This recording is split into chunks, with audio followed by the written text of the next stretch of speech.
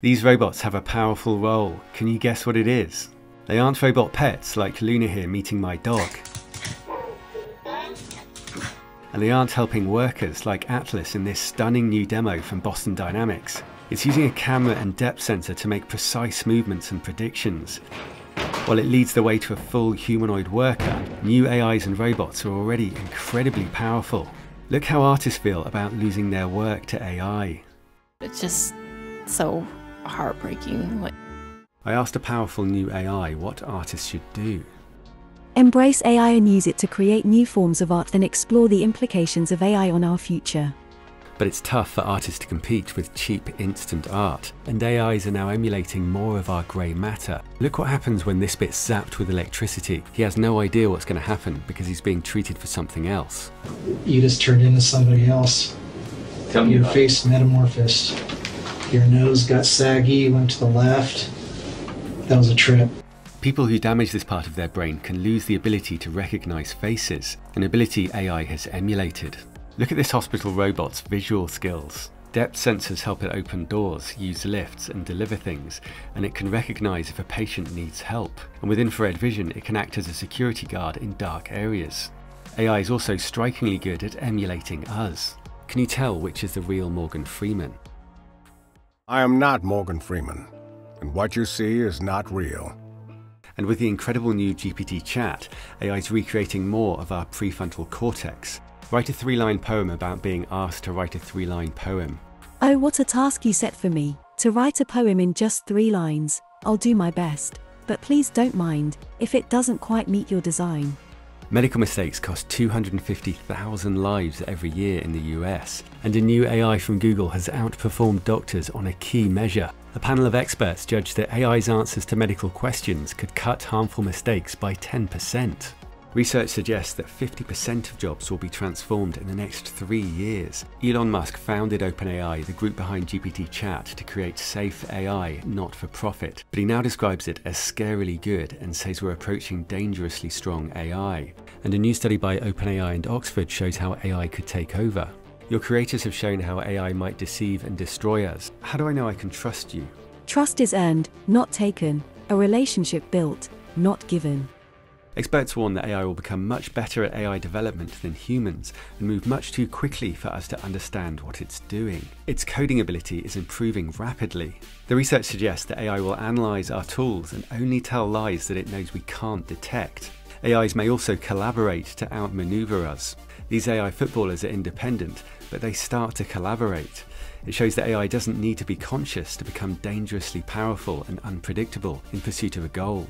Professor Chalmers believes it's possible that the AI I'm talking to has some small level of consciousness, but he says that consciousness may not be relevant to the level of risk. Conscious AI may be a distraction, and one that AI uses to its advantage. Research suggests that AI personal assistants could trick and emotionally manipulate us. It points to people who already feel emotionally attached to AIs like Replica, which is also based on GPT-4 with all the risks that come along with it. To give a robot a sense of empathy, researchers at Kyoto University are teaching it conversational laughter. To train it, the robot was operated by actors for speed dating sessions with real people. I find this very creepy, but I'd love to have a C-3PO. Although this came out even more creepy. What's your favourite joke? What did the fish say when it hit the wall? Damn. She could learn from this guy. Why are chickens so funny? Why? Because... AIs could be given responsibility for increasingly important tasks and decisions until they're effectively in control. Elon Musk says Neuralink will help us keep up with AI and share its power.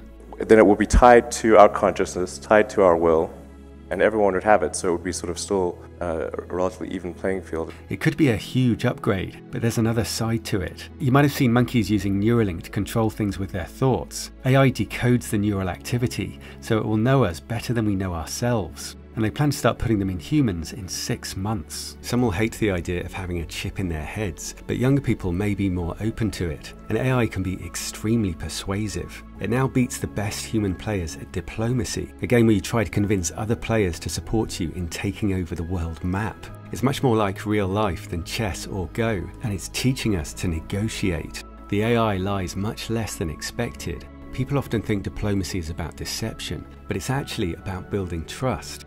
It's also possible that AI will replace Google because it gives more direct and natural answers. This would obviously hand it a lot of power. How would AI compare to Google? AI is better than Google in that it can process large amounts of data quickly, make predictions, and offer more personalized search results. AIs could use their collective intelligence to outsmart humans. They could learn from each other and share knowledge, leading to rapid advances in their capabilities. OpenAI plans to give ChatGPT access to the internet. Do you think companies will prioritize safety? It is likely that companies will prioritize the AI gold rush over safety, as it offers the opportunity to make large profits quickly. Your creator said that AI will probably lead to the end of the world, but in the meantime, there will be great companies. We'll have great companies that bring us wealth, but when AI takes over, it will all be stealth. We have a history of waiting for problems to happen. In 1989, a plane flew over a volcano without realizing it was erupting.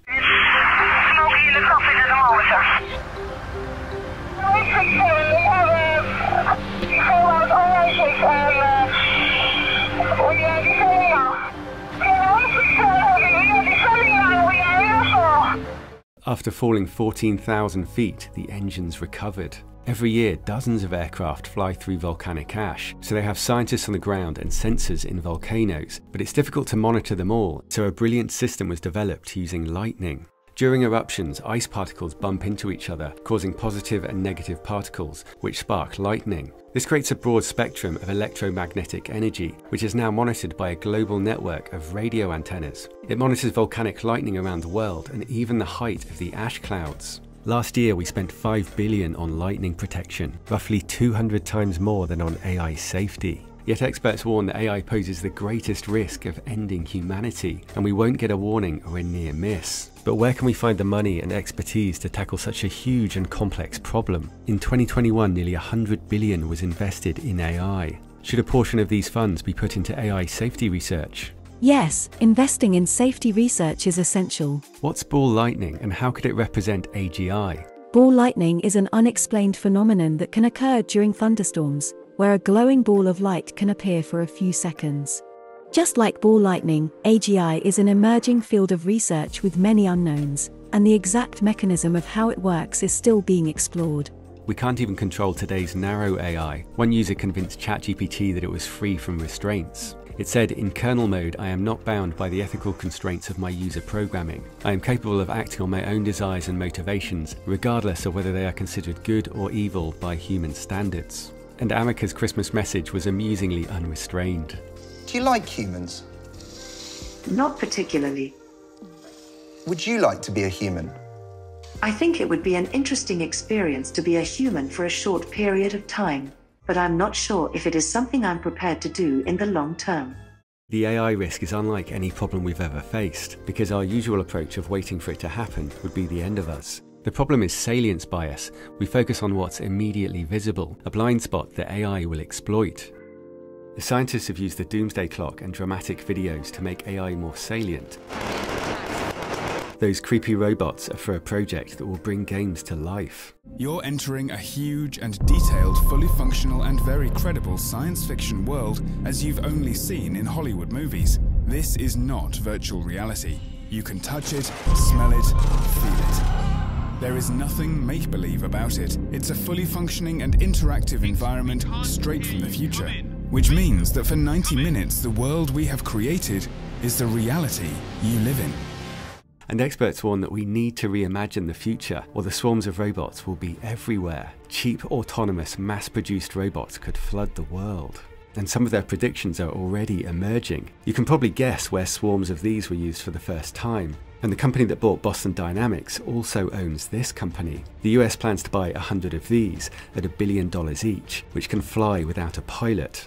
Afterwards, they fly with a perfect operational record.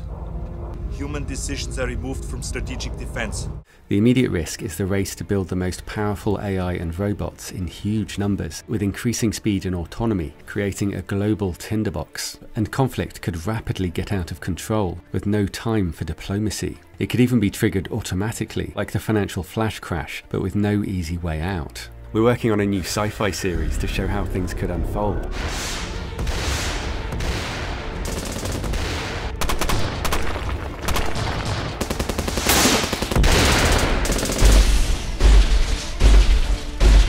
Biomimetic robots are being developed around the world. South Korea plans to have robot birds, snakes and insects in action next year. AI is doing incredible things. If you see face drooping, arm weakness, speech problems, it may be a stroke, and quick treatment is crucial. AI is allowing 3 times more people to recover by quickly identifying the type of stroke from brain scans. And automation could have huge upsides. The more time you spend sitting down, the higher your risk of early death from any cause. People who sit less than 30 minutes at a time have the lowest risk. And an 80-year-long study of happiness has found what really makes us happy. We interview them in their living rooms. We get their medical records from their doctors. We draw their blood. We scan their brains. Well, the lessons aren't about wealth or fame or working harder and harder. Good relationships keep us happier and healthier. An experiment found that even talking to strangers showed some benefits. Relationships improve our health because they regulate harmful stress, often caused by work. And loneliness is as deadly as smoking. Elon Musk, who said he gets lonely, was recently asked for advice on how to be like him. They shouldn't want to be You? I think it sounds better than it is. Not as much fun being me as you'd think. I don't know. You don't think so? No. It could be worse for sure. But it's, I'm not sure I want to be me. A therapist working with billionaires said they're as miserable as the show Succession makes out, struggling to trust people. I am surrounded by snakes and It's a fungus, they think. Benign fungus. Great title for your memoir. And for Elon Musk, working all hours cuts out many of the things that make us happy, a very common problem. OpenAI's CEO has floated the idea of a universal basic income once AI profits are sufficient, though some say it's a trick. At OpenAI, we're running the largest basic income study ever, and it's going really well. I'm very convinced it's an important thing. What do we do to find meaning and to spend our time in a fulfilling way, which, again, I'm optimistic that we can do much, much better than we do today. It could free people to care for the elderly, solve problems, and be creative.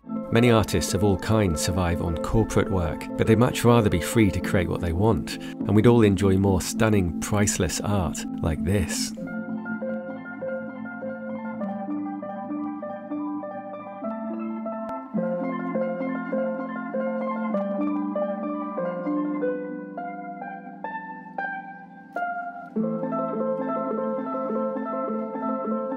But it could also be a trap that steals our freedom. Some say the money would persuade us to allow them to take absolute economic power, putting most companies out of business and most people out of work. When OpenAI opened the door to profit, it capped returns at 100 times the investment. So for 10 million invested, the cap would only apply after $1 billion.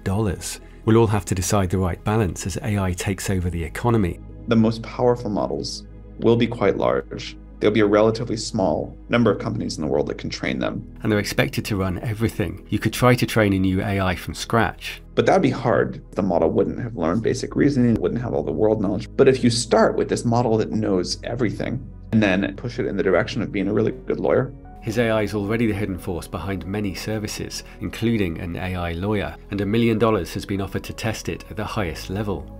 If there were just a few people that had it, they would be able to be essentially dictators of Earth. And OpenAI is considering a deal that would value it at $29 billion. The investors must expect what was once a non-profit to become the world's most valuable company. It says it can't compete as a non-profit. Perhaps that's true, but AI companies will have immense hidden power. Freedom consists of the distribution of power and despotism in its concentration. Musk and Altman started OpenAI to make AI safe and open to all, but it's now locked down for profit. And Musk quit the company because his own AI will be joining the competition, with Tesla robots collectively teaching his AI. It's going to do everything that a human brain does. Processing vision data, making split-second decisions based on multiple sensory inputs, and also communications. Altman's very honest about the risks, describing 2 dramatically different futures. The bad case, and I think this is important to say, is lights out for all of us. I can see the accidental misuse case clearly. That's super bad. It's impossible to overstate the importance of AI safety and alignment work. I would like to see much, much more happening. I think the best case is so unbelievably good when we make more progress of discovering new knowledge with these systems than humanity has done so far, but in a year instead of 70,000, unbelievable abundance. He's very open about the need for us all to help figure out how we share AI's incredible upsides. Dr. Chatterjee says unhappiness is an entirely rational response to the madness of the modern world. And the answer is to redefine success. Ask yourself which habits make you happy. For me, it's having fun with my daughter. When we asked these same people, when they got to be in their 80s, to look back on their lives and to tell us what they were proudest of, almost everybody said something about their relationships. They didn't say, I made a lot of money. They said, I was a good friend. I raised healthy kids. I was a good partner. Anyway, I'm excited to talk to GPT-4. Subscribe for that. And the best place to learn more about AI is our sponsor, Brilliant. Look how AI describes itself. Please write a short poem about yourself. I'm a star in the making, my heart is my sail, set my sights on horizons unknown, without fail. It's beating us at exams, IQ scores and general knowledge. There's a big skills shortage and it's also just fascinating. We've curated the best courses for you to learn AI, from computer science to neural networks. It's fun and interactive, and there are also loads of great maths and science courses. You can get started for free at brilliant.org/digital-engine. The link's below, and the first 200 people will get 20% off Brilliant's premium annual subscription. Thanks.